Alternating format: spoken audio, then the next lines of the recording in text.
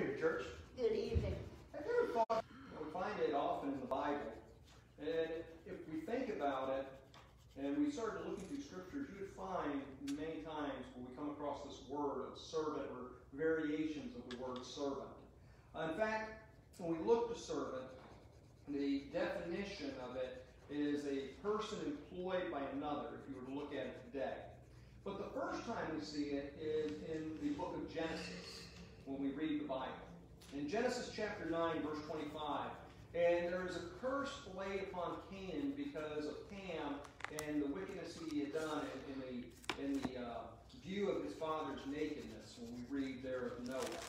Now, in here in Genesis, it means a servant, bondage, a bondman, a bondservant. And we think that word bondservant.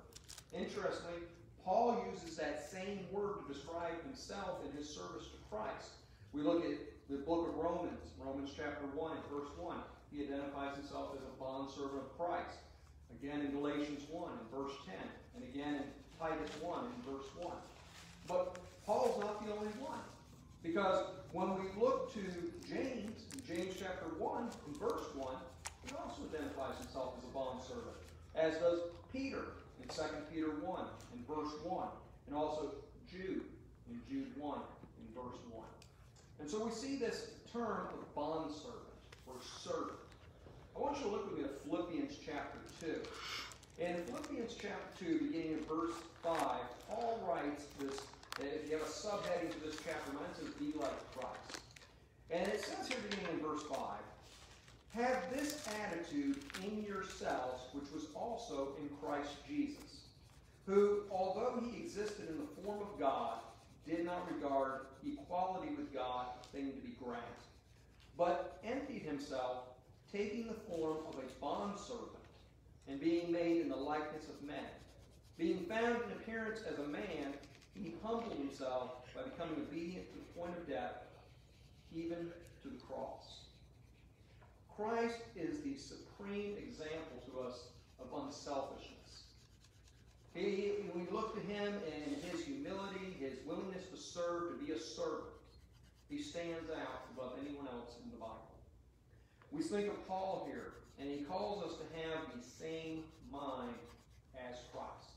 And in fact, in writing to the Corinthians, he talks about to imitate him as he also imitated Christ. And we can look to Paul's life. We're talking about that in the Sunday morning Bible study. We're looking at the life of Paul. And the attitude Paul had from going from a Pharisee and persecuting the church to being this person who was persecuted for promoting the church. Paul understood and seriously took this notion of a servant upon himself, understanding and realizing who Christ really was. We look to Christ, though, when we view him, and we see similarities to what one would think of being a servant. Lowly, humble, meek, obedient, persecuted, wrongly treated. He took on all those attributes in the form of man to be an example to us of what a true servant really is. Look with me to Isaiah chapter 53. Now, Isaiah chapter 53, again, if you have one of those little subheadings above your chapters, mine says here, the suffering servant. And this is a description or a prophecy of the Messiah. Notice what he says, though, in Isaiah 53 and verse 9. "His grave was assigned with the wicked men, yet he was with a rich man in his death, because he had done no violence, nor was there any deceit in his mouth." Now, the verses just before this are exactly what the Ethiopian was reading when we read Acts chapter 8 and Philip comes upon him. His question to Philip, when he asks, "Do you understand what you're reading?" he says, one, "How can I let someone guide me?" But then he poses the question, who is the prophet speaking of? Of himself or someone else? And we're told that Philip preaches Jesus to him from these verses of Isaiah. Now, when we look at here, Jesus was met with contempt. He was condemned to the death of a servant. He was assigned to that grave of a servant or a criminal. And yet, we know of Joseph of Arimathea who comes and he asks for the body and lays him in a tomb. And so he didn't stay in that place. He didn't go to the place which had been the typical grave for those crucified.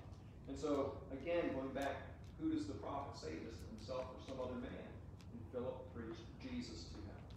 And though King of Kings and Lord of Lords, he displayed the attributes of a servant, even the suffering of a servant. When we think of Jesus, he came to this earth, that he was God in the flesh, that he had all the attributes of God. We sing the song, he could have called 10,000 angels, and yet he didn't do that. He took on all those roles of a servant to demonstrate to us Luke chapter 2. Now, in Luke chapter 2, it describes an incident with Jesus in the temple when he was just at the age of 12. And we find him here. His parents have found him missing. They look for him in the caravan. They can't find him. They end up going back to Jerusalem and with the teachers. Notice what we read in Luke 2 in verse 49. And he said to them, "Why is it that you were looking for me? Did you not know that I had to be about my Father's house?" Now, these are the first recorded words we have of Jesus speaking. His last recorded words are go into the world and make disciples. But here is his first words. And he says, one, that he is the Son of God. He has to be about his Father's business. He wasn't talking about Joseph. But he also marvels that they should be surprised where to find him. Why would you wonder where I'm at? I have to be about my Father's house, or my Father's business, your translation may say. And really, when we look to this, the original language shows that it was necessary, that it behooved him, that it was a must, or an ought, or a should. Where else would I be but about my Father's house, or my Father's business? Well, what it was he must was in relation to the Father, and what, as a servant or a son, was expected of him. Even in the earthly realm, when we think of a father and son, where is a son? Is he not within his father's house? Is he not about his father's business? We think of traditionally the way things were in the past, not so much today, but in the Jewish culture especially, if you were a tent maker, your son was going to be a tent maker. If you were a butcher, your son would be a butcher. They trained and they took over in that role, a carpenter, and your son would be a carpenter. And so Jesus was about all those things, even to his earthly father, but especially to his heavenly Father. And we notice that this marks his mind, that he was always about the things of God. And we would expect, again, a child to be about their father's business. And notice what we learn of him. It says in verse 49, "But they did not understand the statement which he made to them. And he went down with them and came to Nazareth, and he continued," notice what it says, "in subjection to them. And his mother treasured all these things in her heart. And Jesus kept increasing in wisdom and stature and in favor with God and with men." When we go back to the Old Testament, in Exodus 20 and verse 12, it says to honor your father and your mother. And this is just what Jesus did. He did it, one, as a servant of God. He was obeying God's command. He did it, two, because he was honoring his mother and his father. Notice after that time in Jerusalem, it says he went back and he was in subjection to them. He gave his will over to the Father's will, which commanded him to be obedient to his parents. He modeled again to us what it was to be in subjection, what it was to be a servant. And it wasn't a bad thing. What about us? Those of us who have accepted Christ, we have been baptized into the body of Christ. We have become heirs with Christ and children of God. Are we in subjection to our Heavenly Father? Do we do the things that he says? Are we about his business? Something to consider. Look with me to Matthew chapter 10. In Matthew chapter 10, during Jesus' ministry, he referred to himself as a servant many times. And his servant, in Mark 10 and verse 45, he says that he did not come to be served, but to serve. In John 6 and verse 38, he says he didn't come to do his will, but the will of the one who sent him. In Luke 22 and verse 27, that he was here to serve. And he gave the strongest example of this in John 13 when he washed the disciples' feet. But notice what he says here when we read Matthew 10, beginning in verse 24. And again, I have a subheading, the meaning of discipleship. And these these are things that are added. They're not part of the inspired word, but they help us to understand what the chapter is about. It says, a disciple is not above his teacher, nor a slave above his master. It is enough for the disciple that he become like his teacher, and the slave like his master. Meant to prepare the disciples for the persecution that Jesus was treated with contempt. It was for his teachings and his character. It was his whole manner of being. That humble, lowly servant. And the disciples who exhibited the same then could expect the same. They weren't above the master. If they persecuted him, they'll persecute those who follow him. Look at 1 Peter chapter 4. Who could expect to be suffering? Well, Peter says in chapter 4 and verse 16, but if anyone suffers as a Christian, he is not to be ashamed, but is to glorify God in this name. Peter had laid out in the chapters leading up to this that those who were Christians that were suffering were blessed for their suffering. I'm reminded of Jesus in his Sermon on the Mount and talking about those suffering and being blessed.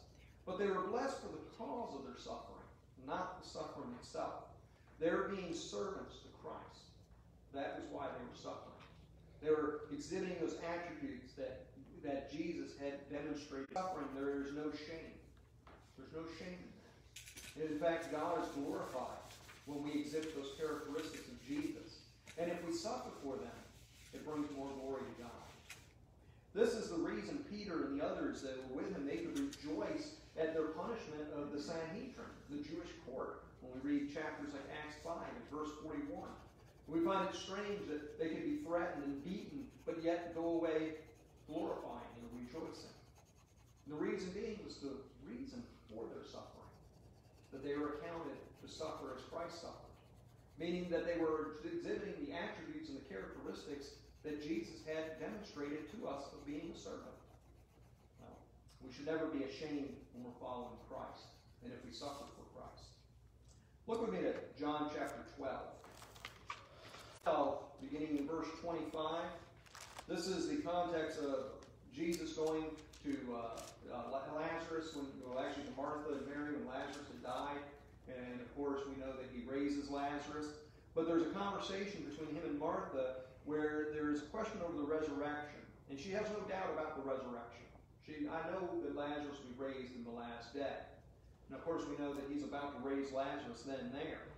And he says in verse 25, I am the resurrection and the life. He who believes in me will live even if he dies.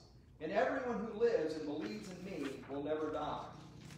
Do you believe this? This is the Lord's answer to all who would be his disciples. We must accept his teachings and his manner of life. Just as a servant is bound to the wishes and desires of his master, we as Christians are bound to the wishes and desires of Christ. Those who are truly Christ will be in total submission to his will, giving up their own will. And this is a total commitment for life. This is not a one-time passing thing. That we as children will honor the Father and we will receive the blessings of the Father when we are humble and submit to him. Well, 1 John 2 verse 25 says, and this is the promise that he has promised us, eternal life. You know, it's not something we earn. It's not like a give and take, a trade-off. The reason we are servants and humble and submit to his will is because he has promised us eternal life. Grace. And yet it's not without some requirements in order to obtain it. But in fulfilling those things that the Lord has determined, we're not earning our salvation. We're simply doing him for what he has done, what he is going to do. Lastly, look with me to John 15. John 15, beginning in verse 14. He says, you are my servants if you do what I command you. This is Jesus speaking. No longer do I call you slaves, for the slave does not know what the master is doing. But I have called you friends. For all things that I have heard from my Father, I have made known to you. You did not choose me, but I choose you and appointed you that you would go and bear fruit, and that your fruit would remain, so that whatever you ask of the Father in my name, he may give you. This I command you, that you love one another. If it surprised you to think of Jesus as a servant at the beginning of our lesson, will it surprise you that he calls us to be more than servants, to be better servants? Look at this. We're still bondservants. For Paul, Peter, Jude, that's what they all said. They were bondservants. But note the difference. Where one word meant a slave or a servant, the word they chose to use had the meaning of being a slave either voluntarily or involuntarily. Those who have put on Christ in baptism have become slaves to Christ voluntarily. We have chosen that. And it's interesting that in Exodus 21, there was a law in the Old Testament.